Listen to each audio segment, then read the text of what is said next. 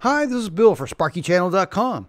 Today I'd like to introduce you to the Fluke T5-1000 electrical tester, and then I'd like to compare the T5-1000 with the newer and more expensive Fluke T6-1000 electrical tester.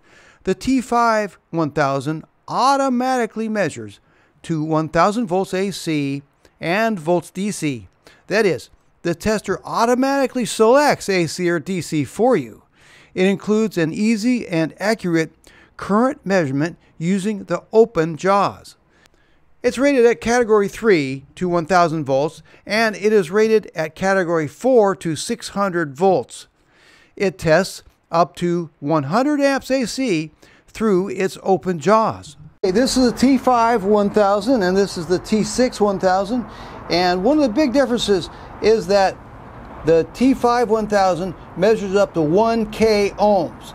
The T6-1000 measures up to 100K ohms. So this one measures up to 100 times more ohms. Now, to measure ohms, you just turn it to ohms, and then what I'm going to do is I'm going to take off the detachable leads, and I'm going to put on alligator clips. These are Fluke alligator clips. They just snap right on, really nice. And here's a resistor. I'm going to go ahead and put the resistor in right there and right here, and we got 219 ohms. See right there, 219 ohms, and you can press hold and that holds it right there. Okay, so I'm going to take these out and take the alligator clips off, put the standard leads back on for the T5. Now for the T6, I'll go ahead and take the standard clips off, put the red alligator clip on the red and the black on the black, and here's my resistor, and here we go, 220 ohms. Okay, and this also has a hold right there, boom, 220, or 219, it says 219 ohms. One big advantage of the T6-1000 over the T5-1000 is that it'll test up to 200 amps AC as opposed to only 100 amps AC for the T5-1000. Now, here I'm going to put my T6-1000 into my line splitter that's plugged into an outlet, and right here I have a toaster oven plugged into the line splitter. So I'm going to take the T6-1000, put it right up like this, and it says 69.1 amps. Now this is a 10 times line splitter, so you got to divide it by 10.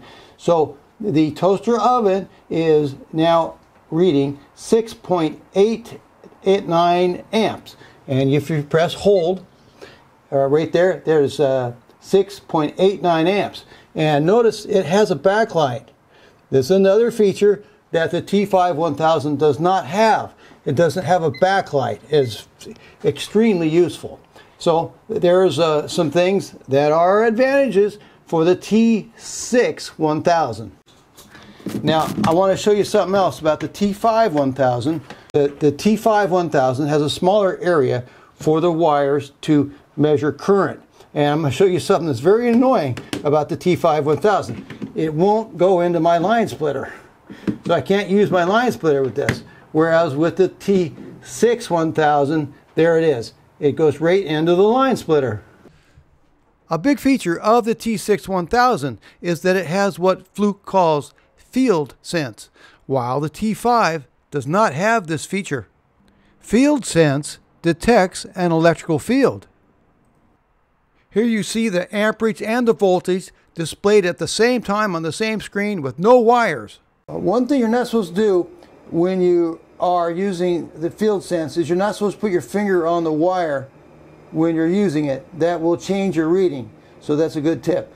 Now, if you'd like to find the hertz, press this button right here and it says 60 hertz. The T5-1000 doesn't measure frequency. The T6-1000 is a True-RMS meter, while the T5-1000 is not True-RMS.